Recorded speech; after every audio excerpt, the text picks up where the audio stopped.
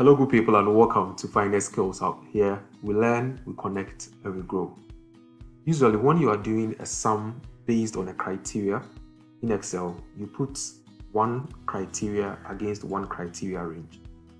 Now in this short video, we are going to explore how to put more than one criteria against a criteria range using pivot tables and SUMPRODUCT.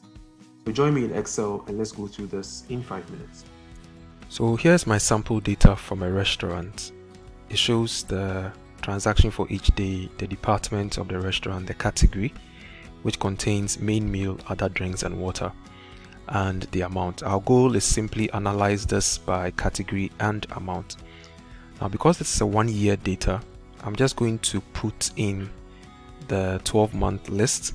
So January, February, and once I take these two, hold and copy it down up to December, I have the month list here. Now this is already a table. I've named it Finex. Okay, so I want to extract the unique list from the category. I can do that using the unique function, one of the new functions in Microsoft 365. So unique, I call the name of the table, which is Finex, and I'm going to go into category. So I'll bring my square bracket and then go into category, and then I'll close this. So this pulls the unique items in here.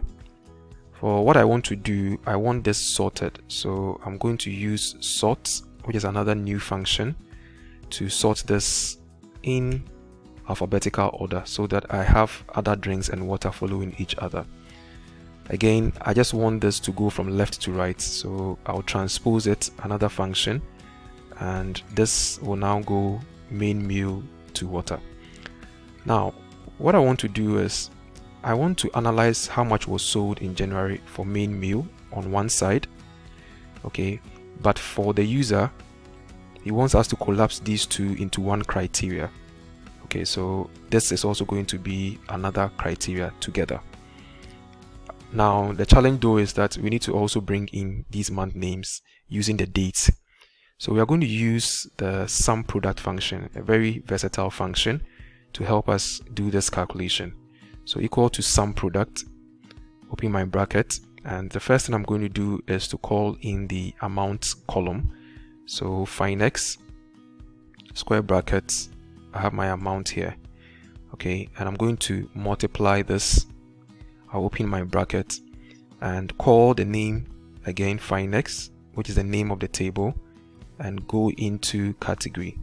So for this calculation, I want the category to first be equal to main meal, okay, and then I'll close my bracket.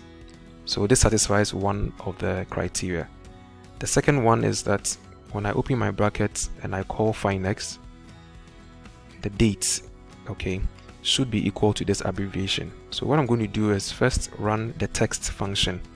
So the text function will now go on the table and then in the date section, okay. So if I format this way, MMM, which matches what I have here, okay, this whole thing should be equal to January. Okay, so this is my formula, and then I'll close my brackets for text, and then I'll close my final SUMPRODUCT. So this is for main meal.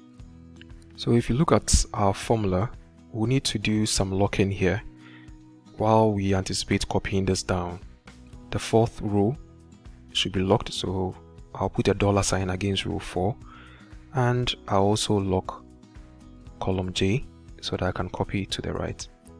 Okay, so if I do this, I can now copy this, Ctrl R. Now when I come here, the formula is working all right, but we want to have other drinks and water together, okay, so we can group this. So what I'm going to do is, instead of the category referencing only one here, I'm extending this to cover L4 and M4, and this is possible using SUMPRODUCT. Okay, so this will be my answer for January, and then I'll just copy this down. Okay, now note this, what we are going to do is just create the total. So alt equal to, So I have this Control B, and then I have this Control B. Okay, now let's test our answers with a pivot table. So if we're using a pivot table, what we are going to do is stand in here, go to Insert a Pivot Table. From this Find Next table, I want to put this side by side, so I'll choose Existing Worksheet and then come and place this here. So I have something like this, and I'm going to put amount in values, okay, and I'm going to put my dates in rows. So when I do that, it's going to give me the date at a granular level. So I will right click this and then group at month level. Okay, so I have January to December in that order. Now our goal is to be able to group this by, analyze this by main meal and other drinks and water. So I'm going to drop this category into the column section. So we have something like this. So main meal and then other drinks. If it helps, let me just cut this and align it. So bottom line, what we are trying to achieve here is to collapse other drinks and water into one category. So here I can highlight these two, go to pivot table, analyze, and group selection. Okay, so when you group selection, it groups this, and I can come to the design, remove subtotals, so it's easier for us to track. Okay, so this is our main meal in one group, and then in group 1, which is the default name, I have these two. So when I collapse this, it looks something like this. I can rename this, let's just say call this drinks. So I have my main meals and drinks, and over here too I can have the same main meal and drinks and then total. Okay, so the learning has been that if you have two criteria you want to collapse and use in your summing, you can easily do that using SUMPRODUCT. All you need to do is to use SUMPRODUCT and assign it to the two cells here. If you want to use pivot tables to, when you lay out, you can highlight the two columns and use group to give you the same effect. Please practice and add it to your list of Excel tricks. For more of these short videos, you can send ad to this WhatsApp number. We'll add you to our broadcast list so you receive our videos directly on your phones. All our old videos are on our YouTube channel, Finest Skills Hub. Please visit subscribe for notification of new videos, or connect with us on any of these social media handles. Thank you so much for watching.